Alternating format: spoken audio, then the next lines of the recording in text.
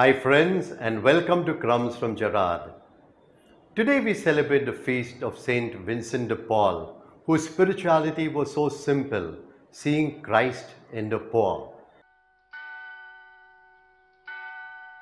Saint Vincent de Paul was ordained at the age of 19 and then followed a period which is very mysterious, for he himself says in his letters he was captured by pirates, and it is only because he touched and transformed one pirate that he was let free and came to France.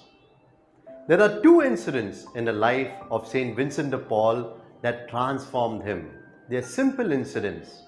The first is he came face to face with a man who longed to make a confession but didn't make one for a long time, going through sleepless nights simply because he couldn't find a priest who was gentle enough for him. The second incident was in the parish where Saint Vincent de Paul was.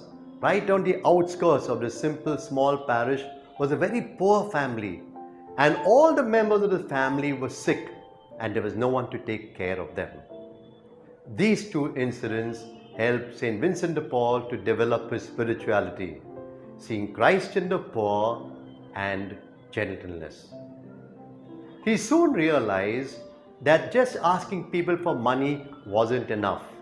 He realized he needed a group that would be able to work and take turns in reaching out to the poor. And so he formed a group called the Daughters of Charity, and he gave them a simple spirituality. And what is it?